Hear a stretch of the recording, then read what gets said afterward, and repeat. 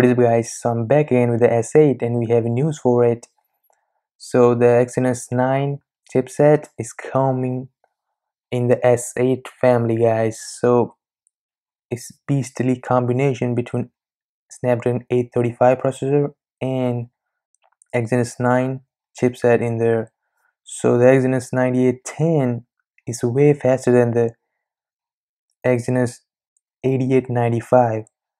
So, and also this phone, which is S8 and the Plus, is way faster than any other market phone in 2017. So the Exynos 9810, it has an 18 to 20 core chipset. So the 20 core chipset, it can handle up to 4K resolution to better VR performance, and we definitely going to see it in Note 8. And probably wondering this much power to need a lot of RAM. Guys, 6GB RAM is coming with all the S8 and S8 Plus family. So we in the phone is built in 6GB RAM. The maximum RAM is 6GB of RAM.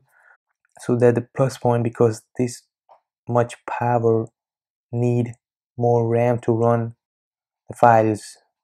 And we have a save folder in there, which is simply the save folder does is uh, it just open the app and you have a copy for the all of your app, which is you choose whatever you want to passcode it, which is including bank app, message app, email app, whatever you want to choose it. You just tap it and choose a password for it, so no one get into your information. And that's the plus point. It's definitely coming with the S8, so it's kind of secure your phone all the way. You don't have to worry about it. You can do like fingerprints, so that also the plus point, so no one get into the phone without your fingerprint. Let me know guys, what are you thinking? This new feature are coming, definitely coming in S8, and just let me know, do you like the features?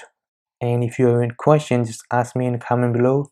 So guys, that's it for this video. Catch you on next one. Peace out.